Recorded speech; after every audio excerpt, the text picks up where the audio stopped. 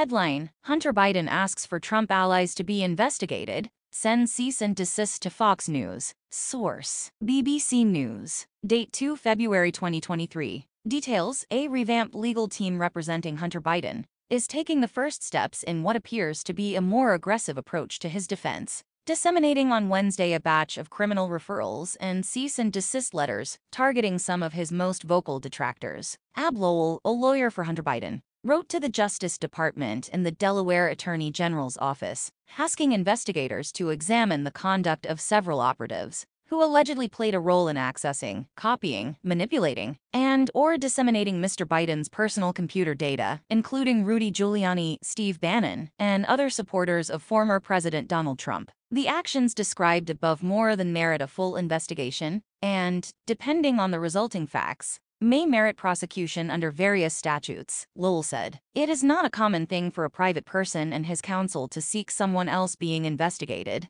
but the actions and motives here require it. More. Hunter Biden retains top defense lawyer ahead of expected GOP probes. Law enforcement agencies are not obligated to act on such referrals, nor are they required to acknowledge them. Lowell also wrote to the Internal Revenue Service requesting a probe into Garrett Ziegler, a former Trump White House aide who recently published a trove of emails allegedly tied to Hunter Biden. That letter challenges the tax-exempt status of Ziegler's organization, Marco Polo, which is filed as a 501c3. Ziegler's organization has failed to operate solely for charitable purposes, Lowell wrote to the agency. To the contrary, Marco Polo has operated as little more than a thinly disguised political operation to attack the Biden administration and the Biden family. Brian Sullivan, a defamation lawyer retained by Hunter Biden, also sent a cease and desist letter to Fox News and Tucker Carlson, asking the network and its primetime host retract and correct a report they ran about alleged rent payments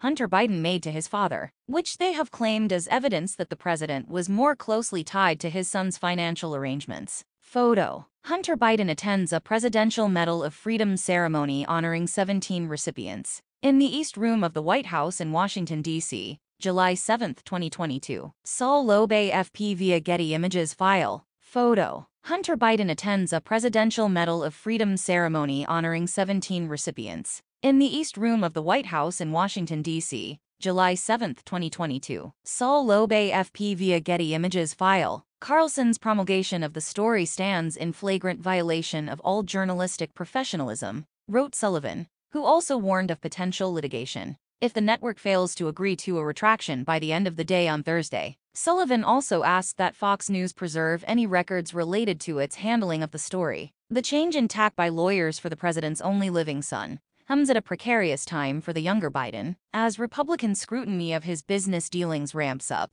and federal prosecutors reportedly near the conclusion of their years-long probe into his tax affairs. Federal authorities in the Delaware U.S. Attorney's Office, led by U.S. Attorney David Weiss, a Trump-era appointee, have been investigating Hunter Biden since 2018.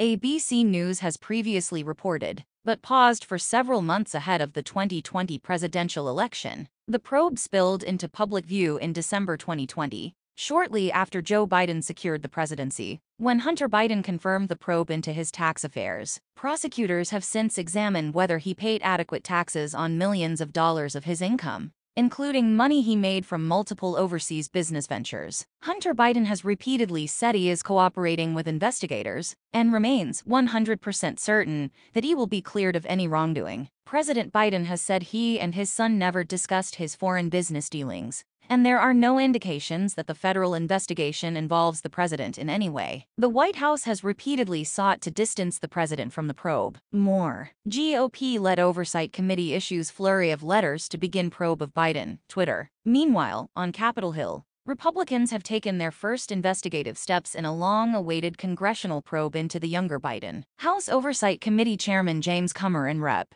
Jim Jordan, chairman of the House Judiciary Committee, have called investigations into the president's family a top priority and have pledged to pursue all avenues of wrongdoing. They said they would love to speak with Hunter Biden, but did not announce plans to issue a subpoena. Lowell, a celebrated defense lawyer, joined Hunter Biden's legal team in December to assist with congressional oversight inquiries. He has represented a number of high-profile political figures, including Jared Kushner and Ivanka Trump, Senator Bob Menendez, DNJ, and former Senator John Edwards. Thanks for watching. Please like, comment, and share. Don't forget subscribe and click the bell button to get update news reminder.